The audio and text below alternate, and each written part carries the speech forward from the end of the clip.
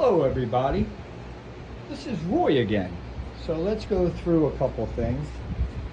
Talk about difference of potential. This side, this is going to be spot welded to this pipe.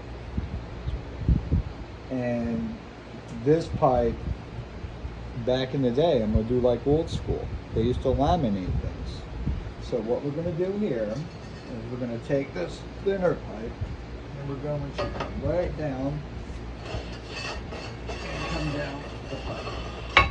Obviously, how long that was, that pipe is longer, okay? And that is going to have a set of coils from its TMH.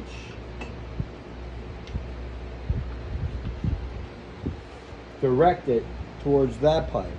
Can't touch both because why? There wouldn't be a difference in potential.